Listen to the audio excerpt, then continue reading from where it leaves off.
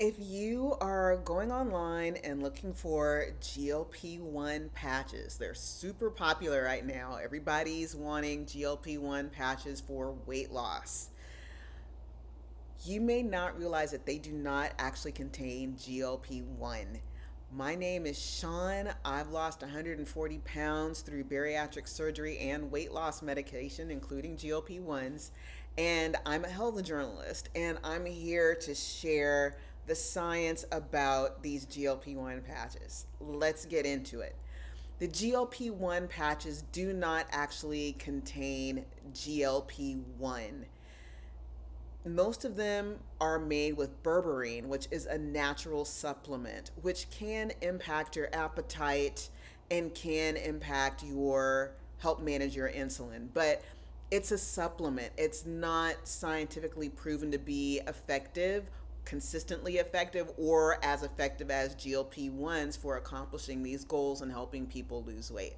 So if you see something labeled number one, the other thing is like actual GLP-1s need to be prescribed by a physician. So if you see these GLP-1 patches, unfortunately, they do not contain actual GLP-1. Let's talk about what GLP-1 is so you have the information you need to make a good decision about your health. Um, GLP-1 stands for glucagon-like peptide 1. It is a hormone that your body normally makes. When you eat, your gut starts to make GLP-1.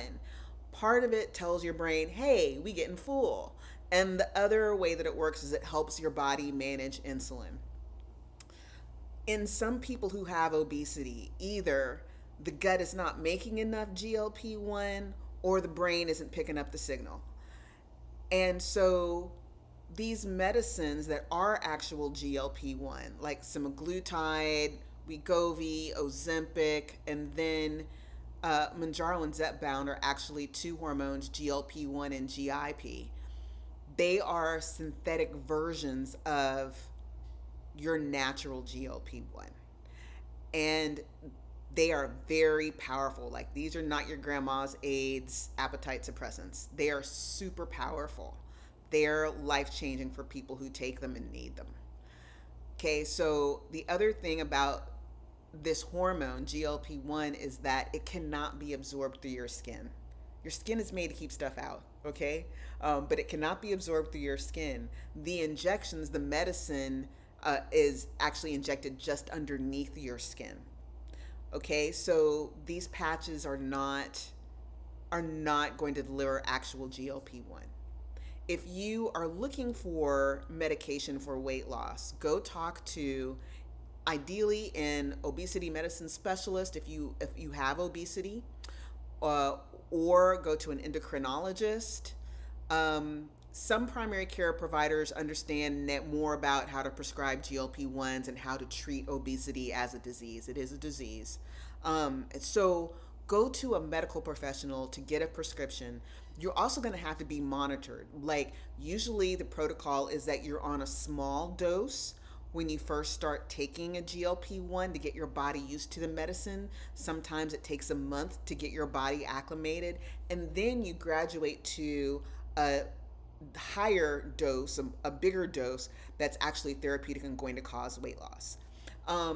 So if you have insurance and your insurance will not cover GLP-1, or you have to pay out of pocket, you can go to the pharmaceutical manufacturer, the pharma companies. So Eli Lilly has an online pharmacy called Lilly Direct, and Novo Norcare has an online pharmacy too. And you can buy directly from them. You have to still have a prescription from a care provider, but you can buy directly from them. They have a program so that it is less expensive than what the list price is. And in part because, especially with tirzepatide, Mounjaro and Zepbound, it's in vials, and so it's not an auto injector pen. You have to fill a syringe and inject it yourself under your skin, and they give you instructions so you can do it safely and you know what you're doing. But that is probably one of the best ways to access brand name versions of these medications. There are other medications too that can help you with weight loss. Metformin, which is used off label for weight loss. Metformin, a lot of people don't know, metformin actually stimulates your gut to create more GLP-1. So a lot of people go into the doctor's office looking for weight loss help, and they, are hoping they will get a GLP-1, and either your insurance denies you or the doctor says, hey, let's try something else first. Metformin is not a bad medication to be on. It is actually helpful for people. One of the ways it works is that it stimulates your body to make more of its own natural GLP-1. So if your doctor says, hey, let's start with this first, certainly there are side effects that you should be aware of, but it's not a bad place to start. Also, the other thing that a lot of people don't realize about obesity is that it's a very complicated disease. There are more than 300 genes that impact weight or cause obesity or are related to obesity. Plus, there's brain chemistry and hormones, environmental factors. There's a bunch of different factors that contribute to obesity, and it's different for everybody.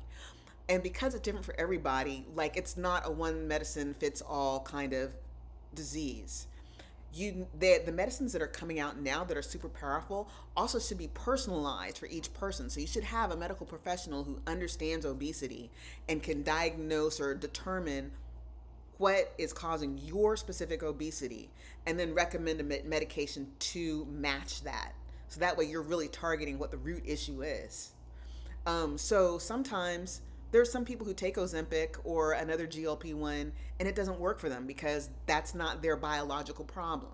It's not that the medicine isn't effective, it's just that GLP-1 deficiency basically is not your issue. There's another issue going on. It could be brain chemistry, it could be something else. So you really do need to work with a care provider who understands obesity. Okay?